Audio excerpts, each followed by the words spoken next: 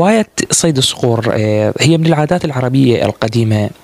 راح نتعرف على أنواع الصقور، منها طبعا صقر القرموش هو أحد أنواع الصقور، والصقر الحر طبعا سمي الحر لأنه يحب الحرية، والشاهين الجبلي.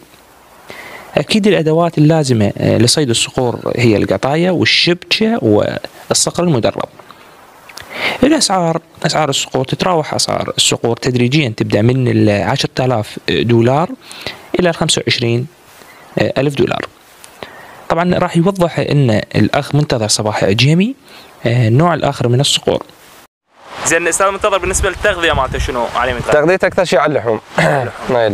اللحوم الطازج، يعني مو اللحم البايت وهيك شيء ما ياكله الا لحم. زين هسه حاليا هم يصطاد، يعني نطيرونه يصطاد فرائس؟ طبعا هذا يتدرب عندنا موظفين يدربوهن، ويعني هو موسمهن ينهد به من الشهر التاسع الى الشهر الثالث، بعد ما يقدر نهده لان يصير الجو حار ويبدي موسم تكاثر. هسه هذا استيراد انتم جبتوه؟ هذا صيد بالعراق، بس عندنا استيراد من دولة الامارات ومن دولة قطر.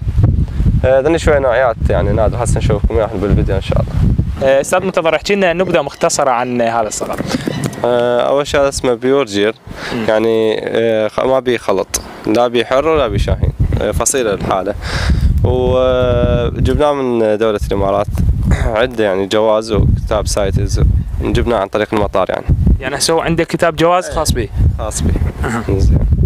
وتقريبا عمره هسه 5 سنين.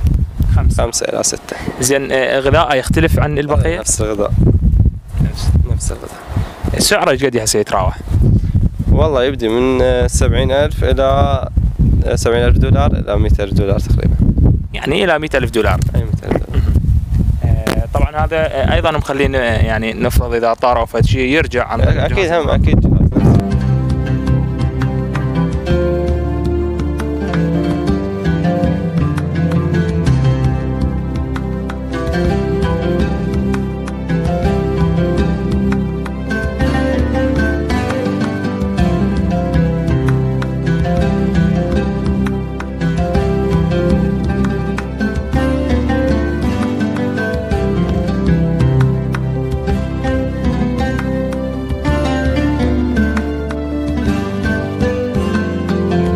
الصقر ومخالبه ومنقاره هي اللي تساعد على اصطياد الفريسه.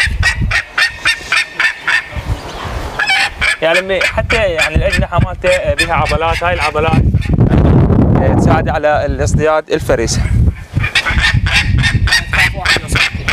طبعا هسه هاي جاي تشوفونها هي تخاف على بيوضها، خاف احد يوصلها لان هي بيوض جوا بالداخل، بس احنا ما نقدر ندخل لها لان ما جاي يشوفون احنا بالخارج.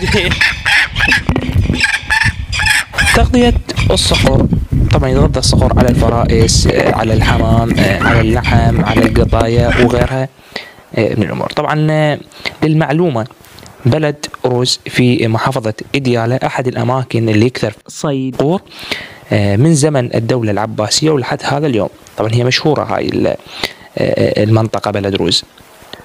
طريقة تفقيس بيض الصقور طبعا وبالأخص بيض صقر الشاهين في أواخر الصيف من يوم 28 إلى يوم 38، وغالبا ما يكون الفارق بين بيضة وبيضة أخرى يوم أو يومين، وبعدها بعد ما تفقس البيضة يعني يبدأ دور الأب بإطعام الأفراخ.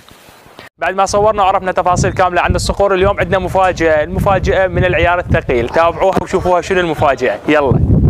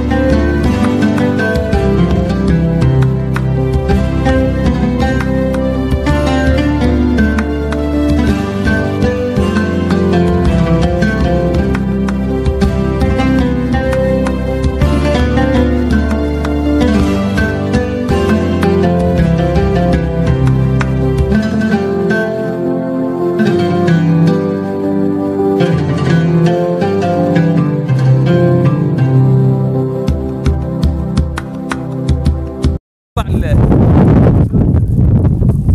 هسه مستمر؟ تعال عبد الله. استاذ مصطفى ايش قد عمره هسه هذا الاسد؟ سنة تقريبا. تقريبا سنه. انتم شنو منين جبتوا هذا؟ منين استوردتوا؟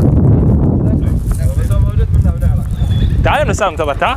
تعال تحكي تعال اليوم. تعال اليوم.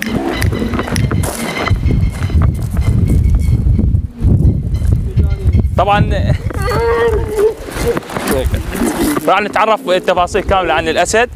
استاذ منتظر تقريبا ايش قد عمره هسه حاليا؟ سنه. منين جبتوه؟ هو استيراد من افريقيا ولا صح؟ من افريقيا. ايوه خلوه. اكله شنو؟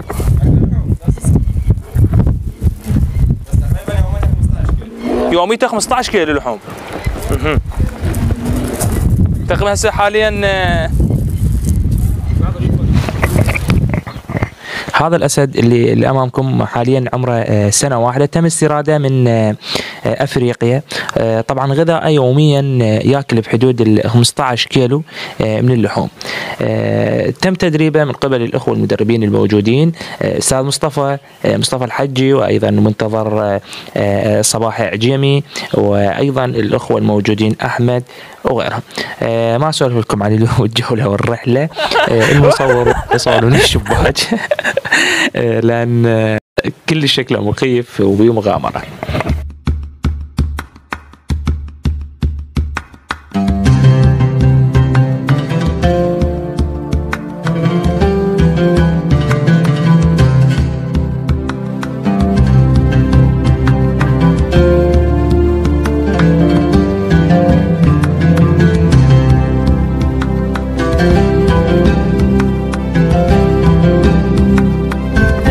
اريد اشوف منو ما يسوي لايك وتعليق واشتراك.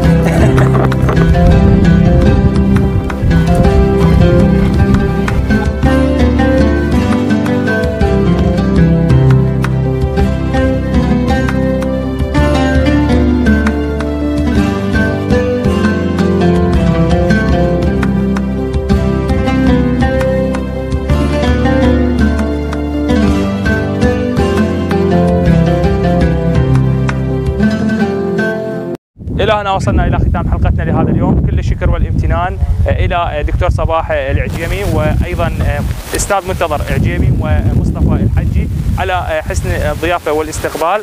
انتظرونا بمفاجآت جديدة وحلقات جديدة إن شاء الله. لا تنسى اللايك والتعليق والاشتراك في القناة. أهلا وسهلا.